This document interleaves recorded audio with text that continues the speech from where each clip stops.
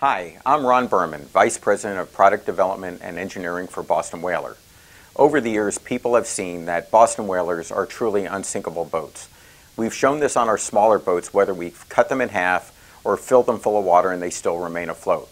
However, oftentimes people question if our larger products are really unsinkable. Well, we are getting ready to prove that even our largest boat, the 370 Outrage, is truly unsinkable. Once we had the boat set up in the river behind the plant, we started to fill it full of water. We wanted to fully swamp the boat prior to adding people.